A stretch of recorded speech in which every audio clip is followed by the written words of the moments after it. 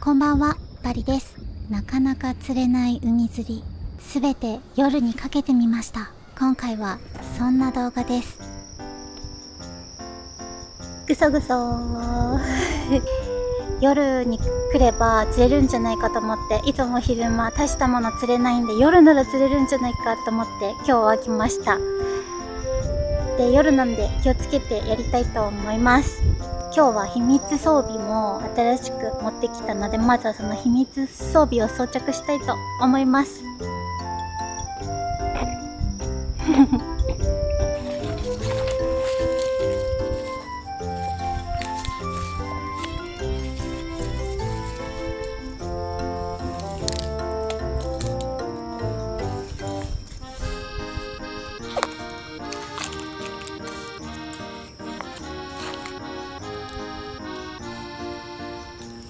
それでは本日の前菜はこちら。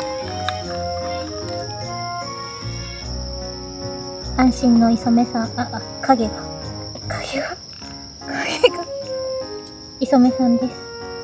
本日は 20g いるのかどうか見てみたいと思います。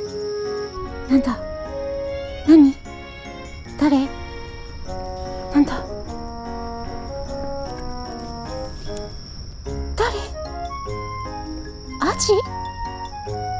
アジかな？やった！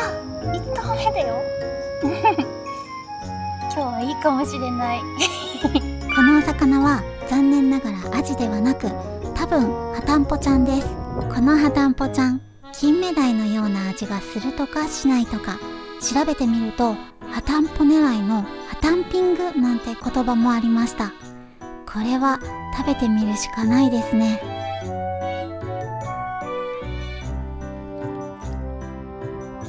次はこれ、ダイソーの竿にジョジョジョジョン。ちょっと一番初めこういうので私釣ってみたいって言って始めたんですけど、こんなかっこいいやつでいきたいと思います。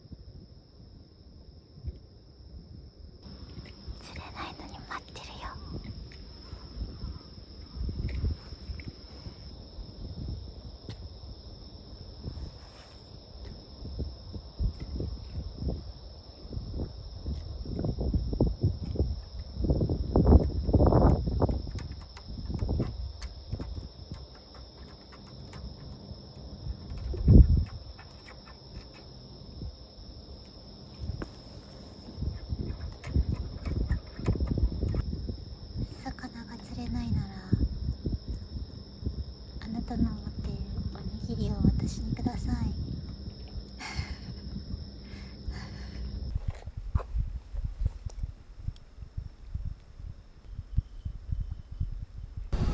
だいぶ明るくなってきました。今5時半くらいです。一晩中投げ続けましたが、結局一回食い入ってしたかなーっていうくらいでした。餌は以前コミュニティで教えてもらったものも試していますが、そろそろ釣り方も変えてみようかなーって思っています。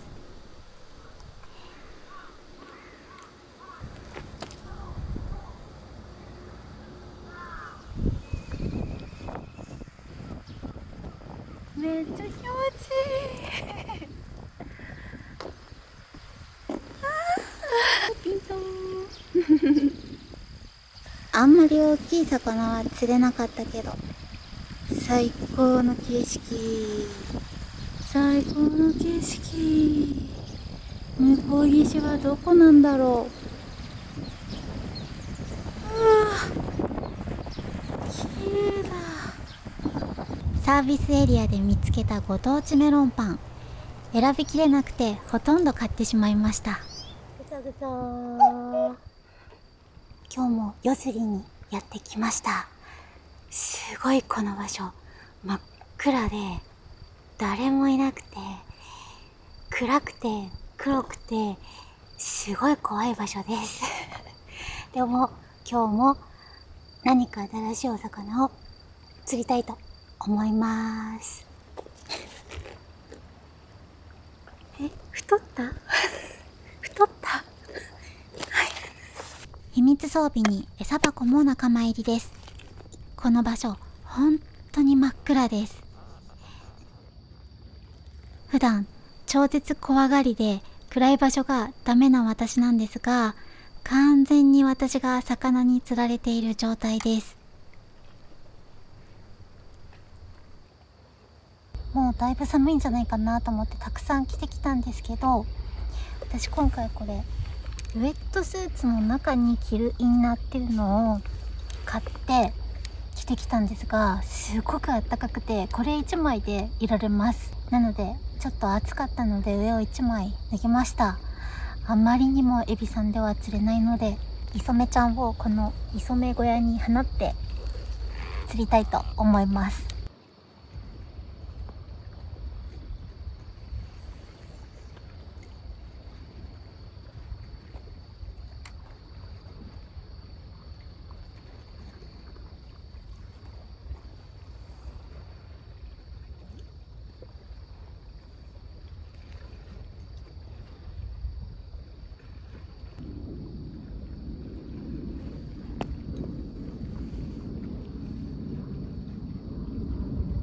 どうしよう。今まで以上今までで一番釣れる気配がないぞあれだから人がいないのかな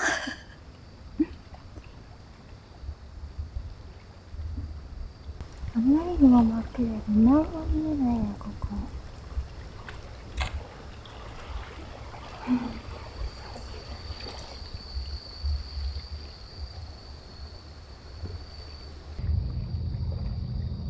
雨だ。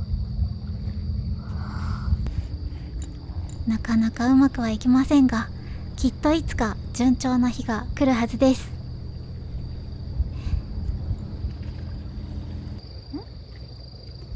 いや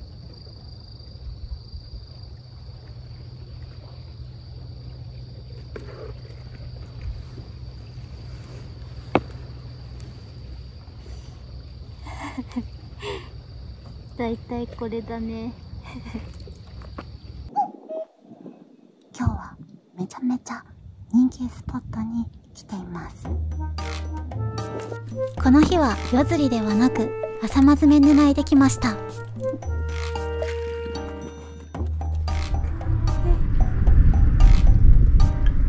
嬉しい。大きい。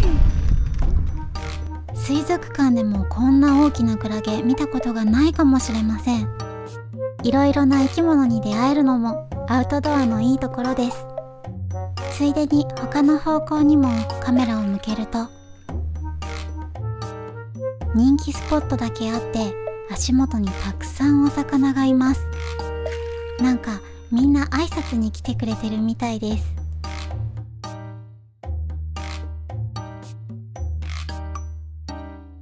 知らないお魚ばっかり。さてさて、これだけいれば釣れるでしょう。私の竿にかかったお魚は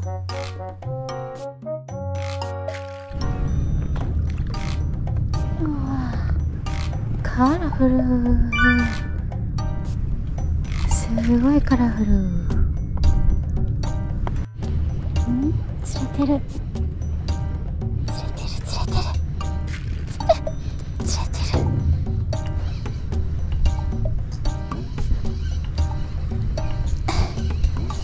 なんだなにすごい。お？なんだ？ちょっと大きさアップしました。しかしこのお魚、名前がわかりません。目の後ろの黒い模様とか個性的なんですが、仕方なくリリースです。そして黄昏れているベラちゃんです。それでは今回のお持ち帰りは？それでは今回お持ち帰りしたこの4匹の南ハタンポちゃんを調理できる状態までしておきたいと思います。釣れた瞬間はこれもしかしたらアジかなって期待したんですけど、だいぶこのお腹から尻尾にかけての形が違いました。調べたらすごく美味しいって書いてあったのと、14センチぐらいで大人だっていうことだったので、今日は持って帰ってきてみました。で、私最近の目標としてアジを釣ってアジフライにしたいなっていうのがあるので、今日はね、ハタンポフライハタンポフライを作りたいと思います。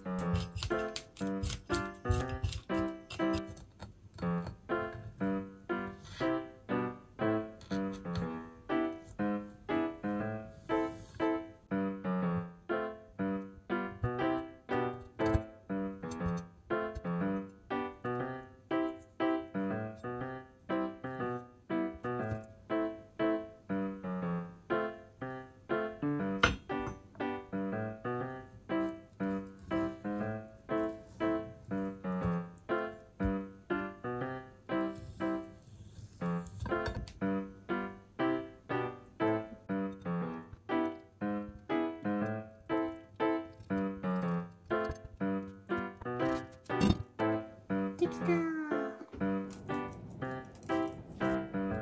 あ、これにもかけちゃった。素揚げにしようと思ったの。こうちょっときついかな。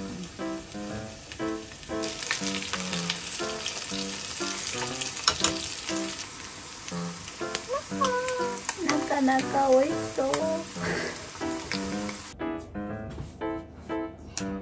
はい、それでは完成です。今日のメインは味と見せかけて南ハタンポのフライと骨せんべいです。めっちゃ美味しそうなお昼ご飯。それではいただきます。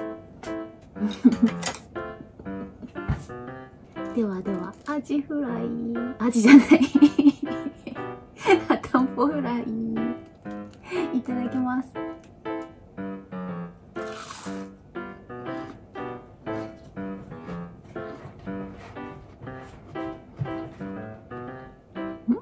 アジじゃないこれアジじゃないの？めっちゃ美味しいよアジだよ。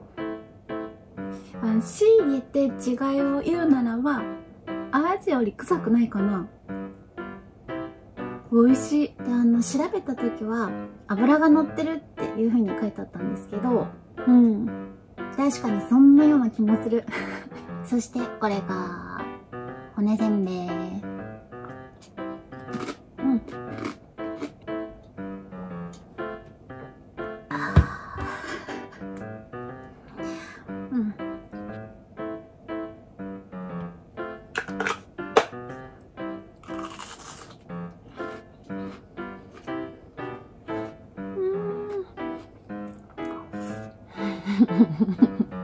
ということで今回の動画はこれでおしまいになります。最後まで見ていただいてありがとうございました。バイバーイ。